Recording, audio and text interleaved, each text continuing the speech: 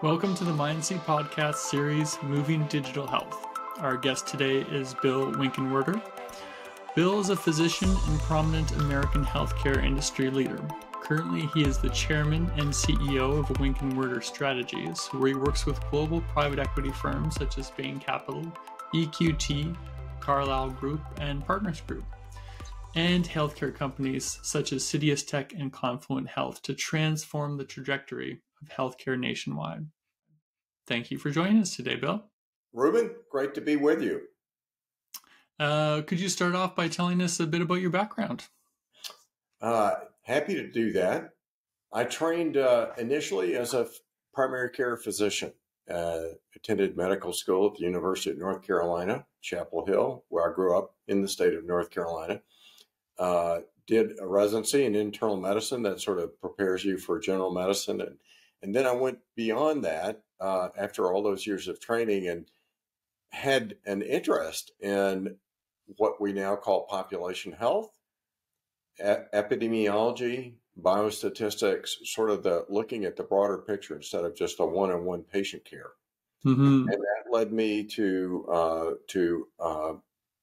apply and then attend at the University of Pennsylvania, the Wharton School of Business, and also a fellowship program there that was focused on that very topic of epidemiology, biostatistics, clinical health research, that kind of thing. And that was a key pivot point early in my career because it was, pretty different than just taking care of patients, which I like to do, but it pointed me in a different direction. And I spent 3 years there, two-year programs, combined them, did it in 3 years.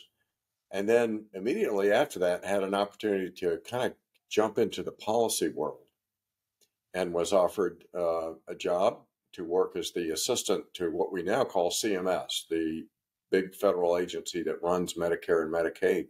Mm-hmm. And spent a couple of years there running or working with the leadership and introducing some ideas that I had picked up in those last few years about population health and measuring health outcomes and so on and so forth. I then pivoted back into clinical practice and a primary care physician, became a medical director, the chief medical officer, and I was in Atlanta, Georgia at the time with Kaiser Permanente and also Emory University Health System.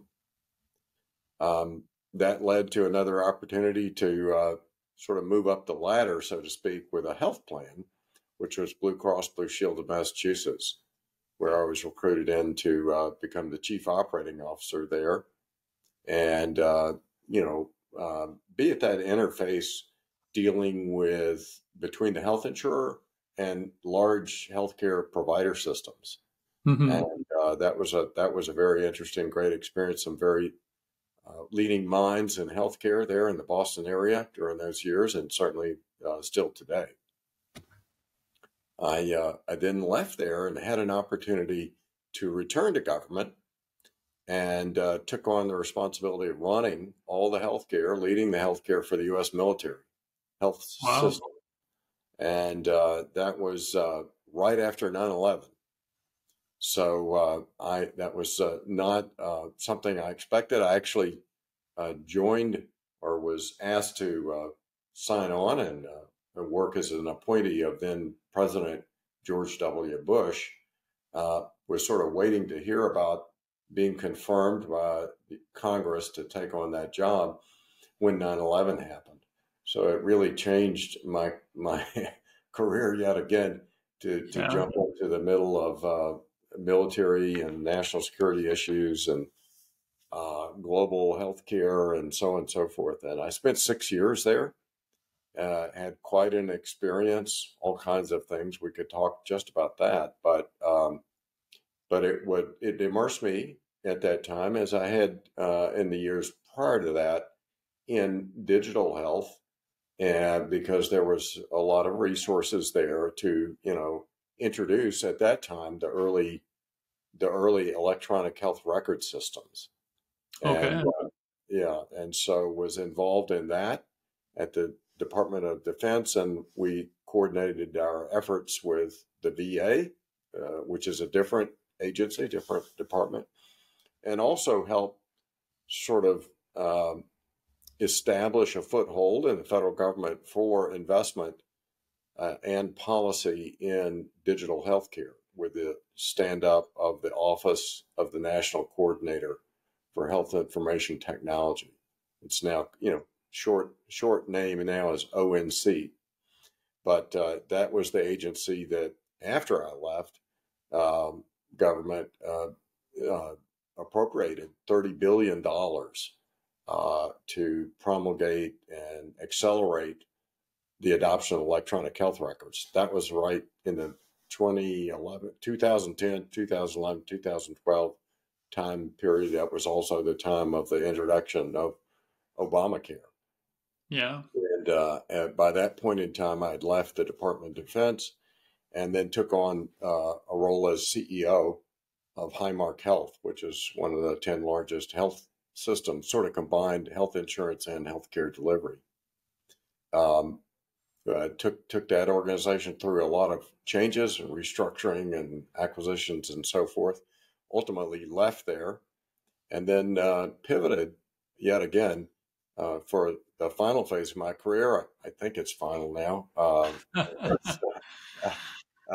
Still doing it, but working with those private equity firms and investing in healthcare, investing in innovative healthcare organizations that I think are, changing the landscape, improving how healthcare is delivered using information technology, software, et cetera, to improve healthcare. So that's what I do today.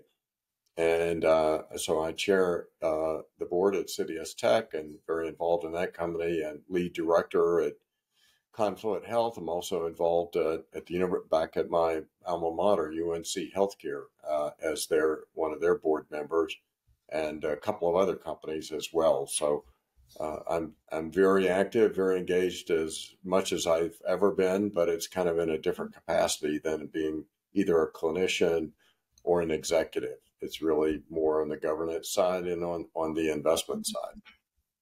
Okay. So yeah, so many roles and so much experience to dive into. Obviously, you're still very engaged and passionate. I'm wondering, what really drives you about the healthcare and digital health space? What gets you excited to keep on working with these companies every day? Yeah. Well, I get excited by seeing solutions, that is, technology solutions that make healthcare better, make it easier, improve it for the patient, improve the outcome and the satisfaction that people have with the care that they're getting. And I think it's also the use of technology already has, in the last 10 or 15 years, accelerated the pace of our knowledge. So we're learning more and learning faster because of all the data. And so that kind of supercharges my passion. And I just see lots of different places, lots of different areas that the digitization of healthcare can improve healthcare. Now, not everything, obviously, is a net improvement. There are things that happen that are mistakes, and there are, complications, and sometimes it doesn't work out the intended way. But all in all, I have no doubt that we're on a pathway that is improving healthcare and making it better. And so I want to keep doing that. Now, I'll say this. Apart from that, it's interesting that we've had, along the same timeline, trends that say that tell us pretty clearly that the actual health of people has not improved. In fact, in the U.S. and many other countries, the health status has declined. So yeah, I think it's important to separate the fact that our healthcare system, I think, is working in many ways better than it ever has, even though it's very complex. and the health of people is not so great. One might ask, why is that?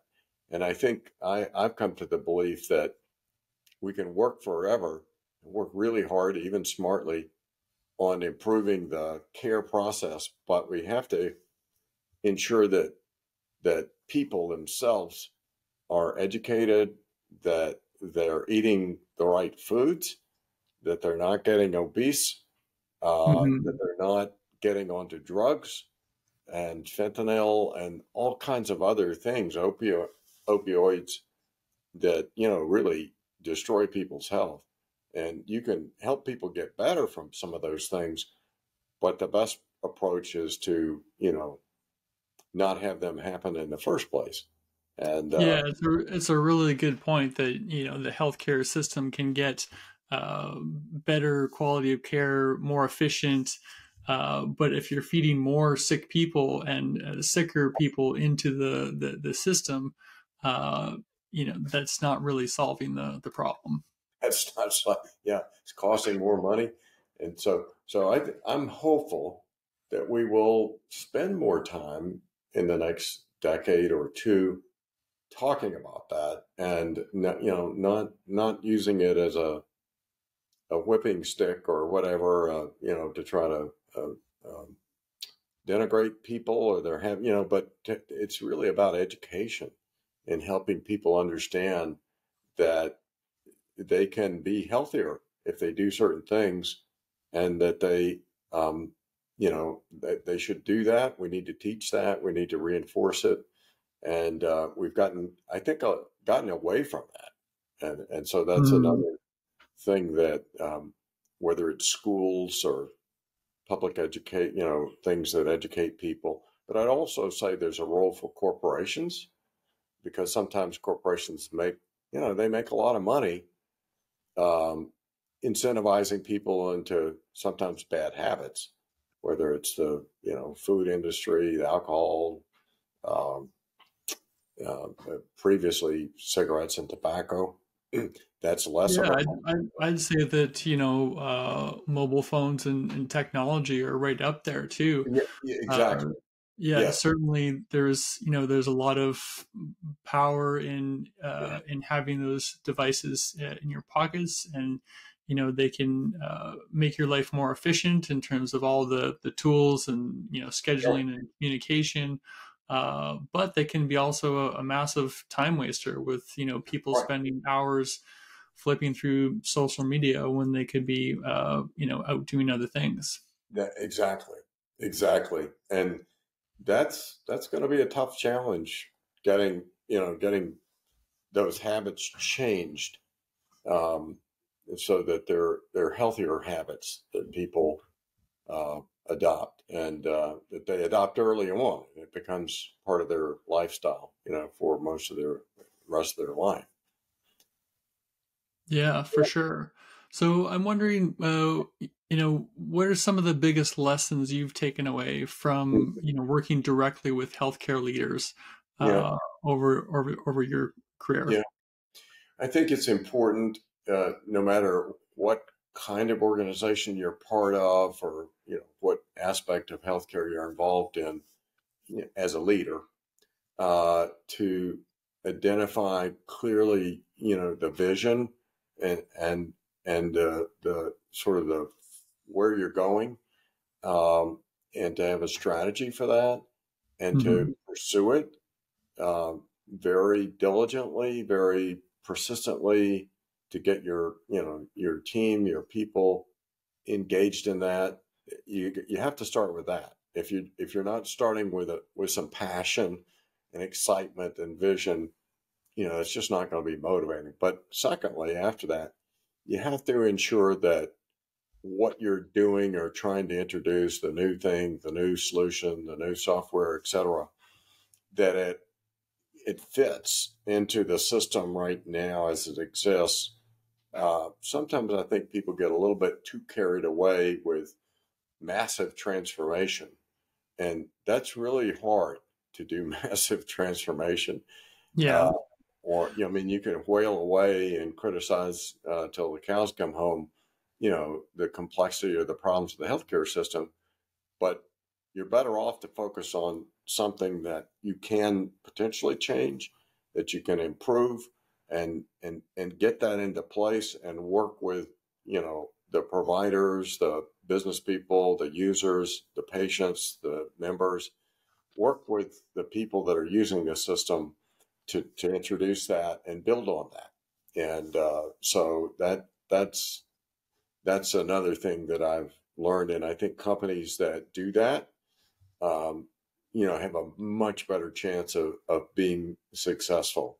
So it's not easy. Most of the people that I've worked with that are like CEOs or founders, they're super smart and Hmm. they're very passionate. And I like working with them for that reason.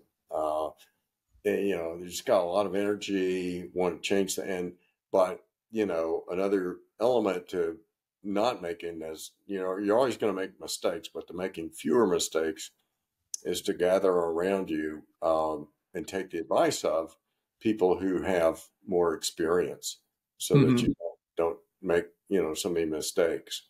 And I think that's a really wise thing. I've seen the companies that tend to grow and succeed and go to that next stage and the stage after that. That's what they do.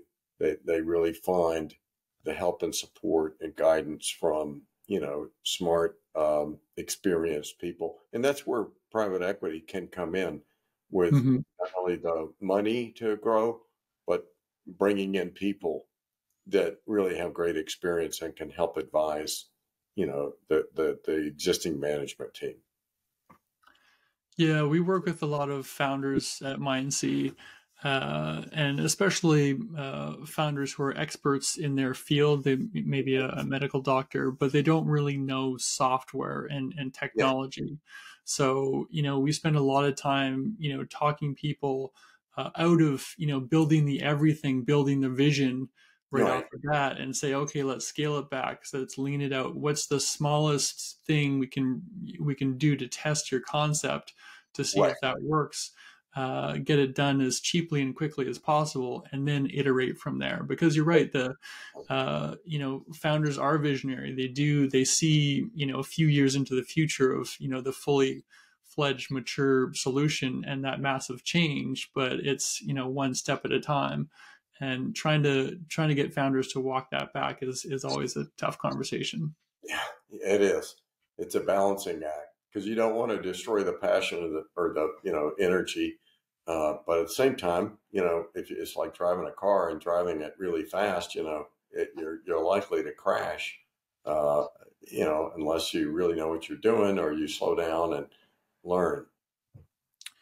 Yeah, it's a conversation about that risk. How confident are you in your solution or your bet that you're willing to take that risk? And some people are okay with that risk and say, Yeah, no, I feel 100% this is the way to go. Or some people say, no, let's test it out first. Let's get some yeah, feedback. Let's try and de-risk the technology before building the everything. yeah, absolutely, for sure, makes sense.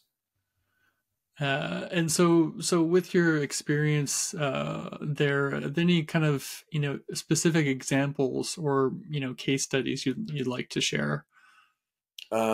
Sure. I'll give uh, I'll give a couple, um, and I'll go back to my Department of Defense days.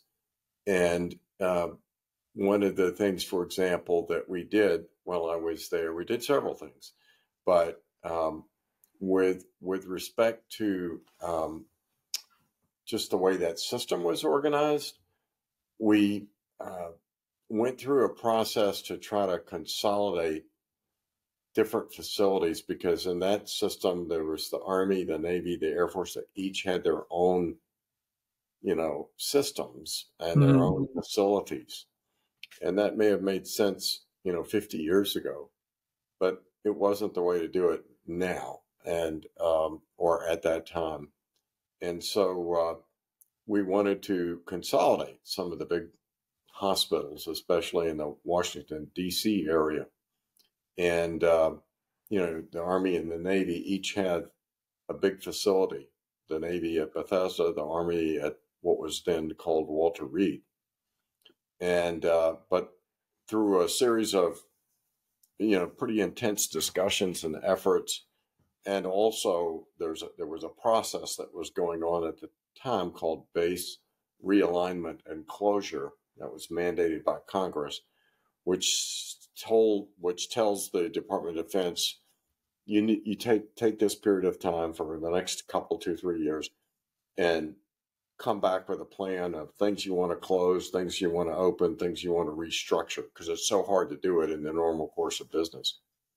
And what we did was we put the healthcare system changes into that process, which gave us the leverage and the authority to make those big changes. And what came out of that was a consolidated idea of combining the Army and the Navy and the Air Force into a single hospital system that is now the system that's there today, the Walter Reed National Military Medical Center. That's where all the presidents and congressional leaders and so forth get their care. And it's a world-class, it's the best military hospital in the world. And so that would be an example of, being strategic, but also being aware of the politics and how that can get in the way of, making transformation. Yeah. And how long did that take roughly? Because that it sounds like quite a big change.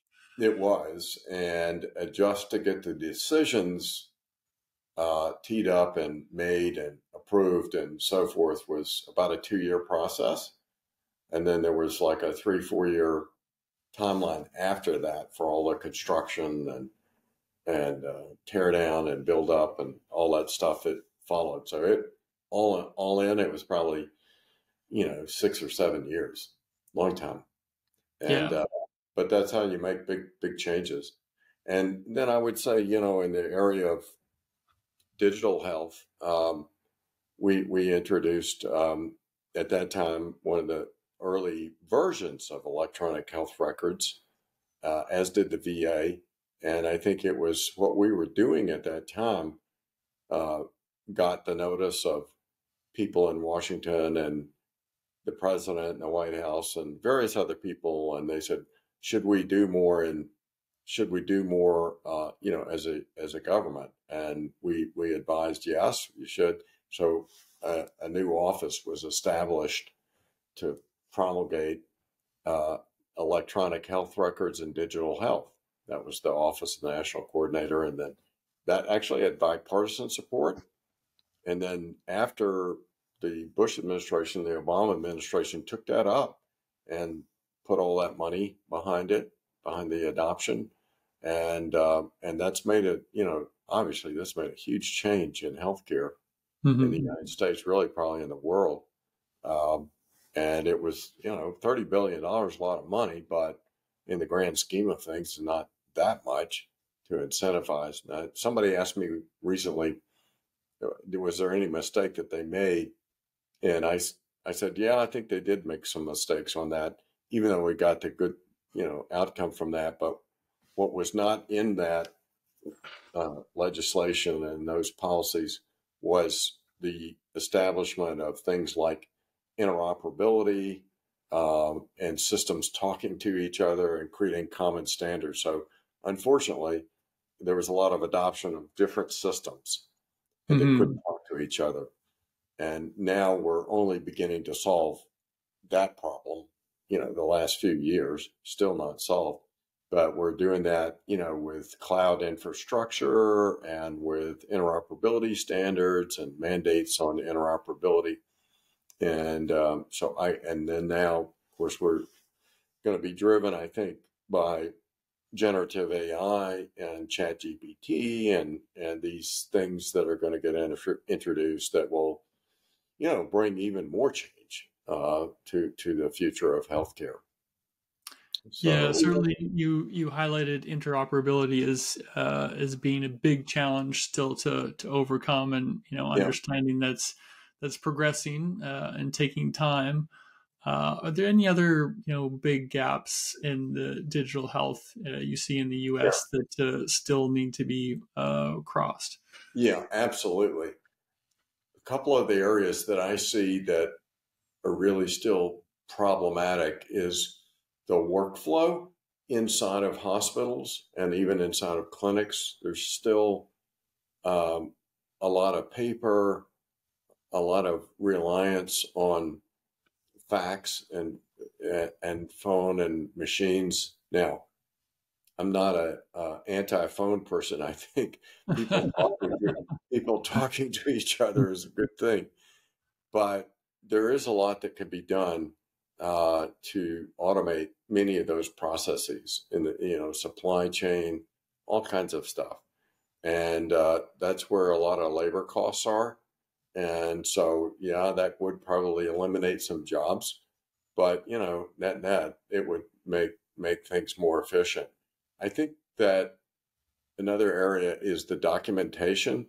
There's sort of a imperative that's been established to document everything, and because we don't always use all that information. There's a ton of it that gets collected, but the collection part is, that consumes time and it consumes energy, especially on the front end with clinicians Hmm. spending a lot of their time. So I'm hopeful again that generative AI and some of the new um, technology there can help reduce that workload, because it's kind of mundane work that's really not, it's it prevents the clinicians from working at their full grade level, so to speak. Hmm. So I think that, and then thirdly, I'd say on the patient and consumer side, I think there's a lot more that can be done to uh, give the patient, the consumer, the health plan member the option, the flexibility, the ability to do things like make appointments, uh, track and move their records, um, engage, to get guidance for care, all of that. I think that you're going to see more of that happening online, and I think that's a good thing. Um, it can take time, but I think that's another area that I see a gap and opportunity. And then finally, I'd say in the area of analytics and just data that can help accelerate the research on new care pathways and new care approaches and new drugs, new devices. All of that can be done more quickly and more efficiently using information technology. Hmm. Yeah, a lot of the work we've been doing recently is on the research side as well. So I think, mobile phones and specifically connected to wearables like watches are Yes. gathering a whole bunch of health data, including heart rate, activity, and being able to collect accurate data for research purposes Yes. is a great way to get insights on population behavior and health. Yeah, absolutely. And it does come back to, again, individuals having the ability to use that information to adjust and change what they're doing, and, Hmm. better self-care um, protocols and better self-care uh, activity. But again, it goes back to the idea that we talked about earlier, which is individuals can have a huge impact on their own health, but they need to do certain things uh, in order to do that. And it doesn't have to be like, you're being instructed by your third grade teacher, to do this. I mean, it's like, you know, just, just, just do what, what makes sense and what's good, and stay away from the bad stuff, and it'll make a big difference in your life and the quality of your life. And more people need to know that they can have an impact by following these better approaches for healthy living. Yeah, and digital health tools can really help support them doing that. But Yeah, you're right. There needs to be that that motivation to improve your health to start off with. yeah, And the whole you can lead a horse to water, but yeah, and I think to your point before, the education plays a big part in understanding that it's important to take that role in your own health. yeah. Absolutely, absolutely. So it's been, a really fun and interesting career for me. It's not obviously not over, but I've met so many brilliant people, people that are uh, doing really interesting things, helping to change healthcare, helping to change society. So Hmm. a long list of really accomplished and interesting and game changing people. And that's been another aspect of all of this. It's been just very rewarding to be engaged with. Yeah, and you mentioned being able to be part of the team that brought about the Walter Reed Hospital. Certainly, you can feel really good about that. Is there anything else you can looking back on and think about, like where your biggest impact Yeah. has been? Well, there are a few different things. At least in my own mind, I, the things I'm engaged with right now are still growing. I mean, they're still in a full growth, flowering growth stage. CitiusTech, for example, when I got involved with the company, it's a software health totally focused on healthcare software services company. So think of them as a company that supplies the people to help healthcare institutions build their technology their technology stack and helps in Hmm. areas of whether it's um, you know their existing systems or new systems or changing. So software engineering, data analytics, AI, ML, performance metrics, all of that. And we work with all sectors of healthcare: payers, providers, life sciences, med tech companies. But Hmm. when I got involved with the company 8 years ago, we were about 60 million in revenue, and we'll be over half a billion this year. Oh, And wow. so it's a fast growing company and backed by two of the biggest private equity firms in the world. And so you just feel like you're riding a fast running horse that's going to keep going. And Hmm. so that's very exciting. And then I work with another company that's a physical therapy company that's, I think, really changing the definition of physical therapy to think of it more as a musculoskeletal um, service platform. So whether it's not just the rehab, it's the prehab, it's the prevention at workplaces, it's digital physical therapy.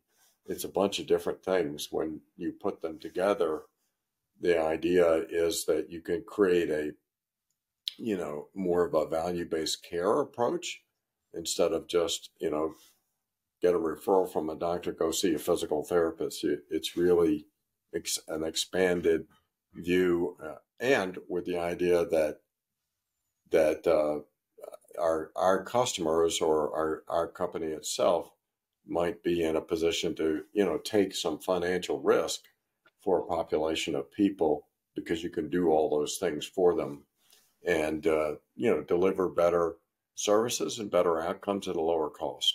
Hmm. That's so I those are just a couple of examples that are exciting to me that I see as being game changing companies for the next 5 to 10 years. Yeah, we did a mobile app that's currently in a research study with Sunnybrook Research Institute Hmm. about physiotherapy and specifically rehab exercises. The app gives the patient, videos and detailed instructions, Yes. walking them through those exercises, which really helps with adherence because Right. it's a big part of the challenge there. But we're also collecting a lot of the data off a smartwatch as they're doing the exercises Hmm. to give the clinicians information about how they're performing against their baselines. So some really interesting opportunities there in the physiotherapy space for sure. Yeah, you got it.